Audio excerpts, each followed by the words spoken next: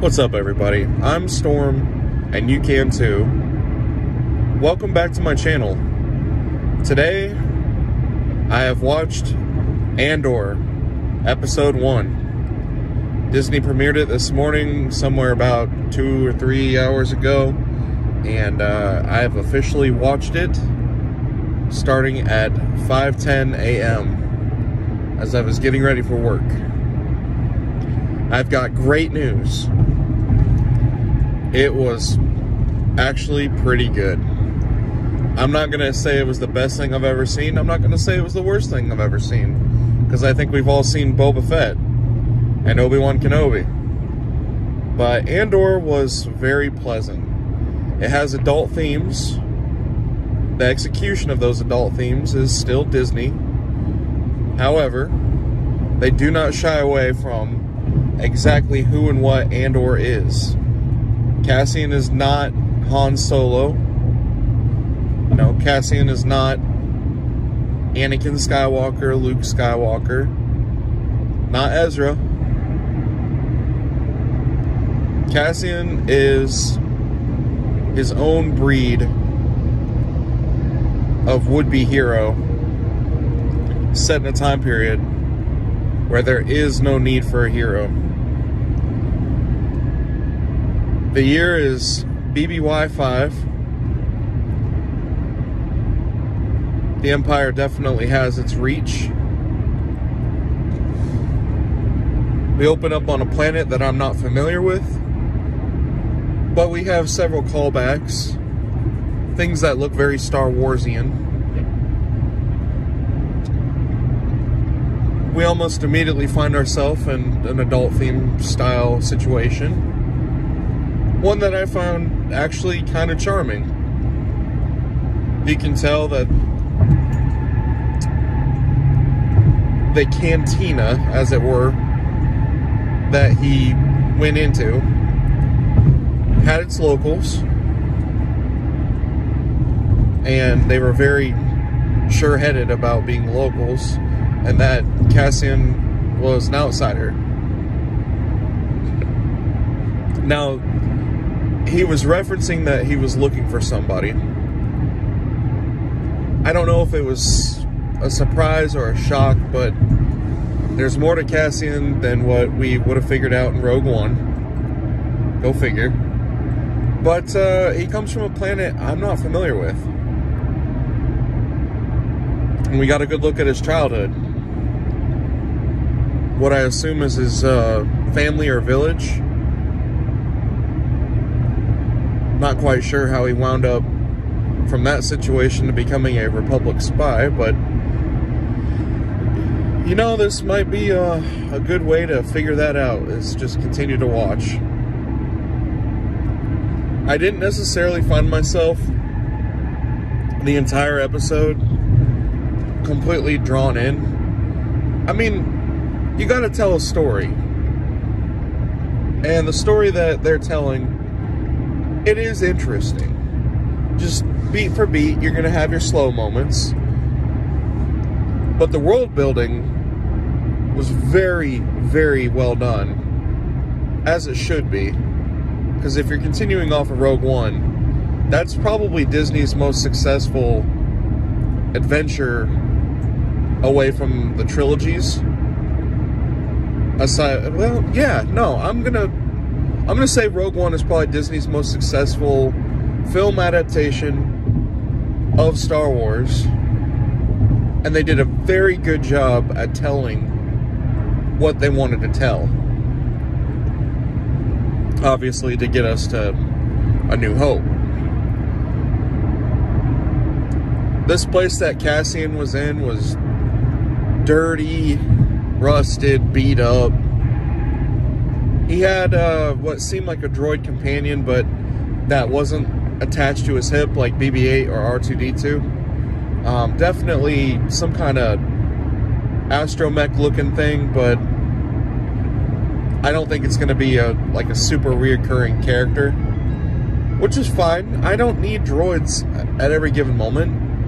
There were definitely aliens, a lot of aliens, and it was nice to see the different species of bipeds from the Star Wars universe. This was a fun, I wouldn't even call them callbacks. It was just nice to see this representation of how diverse Star Wars actually is with its human to alien ratio.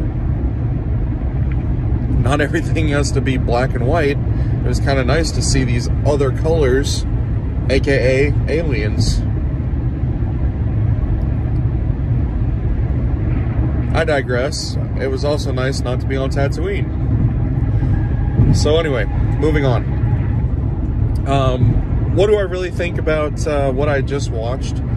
I feel like I can't wait to see episode 2 because I just want to know where we're going. They did a well enough job at establishing what's going on to the point where I need to know what comes next. I'm not saying that, you know, by the time episode 1 ended, that I still didn't have the lingering question of what's going on. Because if I had to be honest, I still haven't quite figured out exactly what's going on. And that's probably why I need to do a rewatch. But from what I gather, from the opening scene of him trying to find somebody, that is the theme of the series. Either until A, we find out that the person's dead, B, we find the person, or C, finding that person tends to be some kind of penultimate goal I realized at the end of this season. So I don't know. I don't know. I'm interested. So I'm gonna give it kind of a hesitant score here. I'm gonna give it a 7.4 on my 10 grading scale. It definitely had plenty of energy. It definitely had my attention. And there were definitely things that felt Star Wars. And I'll be the first to say it, no woke stuff. The reason why I have to be critical on it is because the overarching theme was kind of lost on me. I'm not sure exactly what we're telling here. I do have to go in for a rewatch because if you held a gun to me and you said, tell me what Andor is about, I might tell you the wrong theme. And I feel like that's a pretty major detail. Like, you should probably know the story that you are telling, so that way, like what I'm doing right now, you don't end up rambling. However, I might go back and change this, because this might just be on me. I don't know. Anyway, would I recommend it? Yes. Yes, watch episode 1 for yourself. You deserve to know what this is about. I won't say that this is a cultural phenomenon, you know, the masses must watch in unison like Game of Thrones. But this is definitely, if you like Star Wars at all, if you're into Star Wars, you're gonna dip your toe into the pool and you're gonna find out if you actually want to jump in, because maybe it's too cold, maybe it's too warm. But overall, if you decide to plunge, I'm going to be plunging with you. So there you go. Episode 1 review done. Every Wednesday, there will be a premiere, which means I've got something to watch on Wednesdays. I will try and review every episode as they drop. It's really tough to say right now, but I think this is going to be a pretty good series. I just hope that the execution of the Empire is done better than what I'm led to believe. Because I guess not showing the Empire in the first episode was actually a breath of fresh air. Anyway, I'm going to put my phone down because I am minutes away from work. But I wanted to thank you guys for the love and support. If you liked the video, you know what to do, hopefully by now. And if you didn't, let me know about it in the comment section.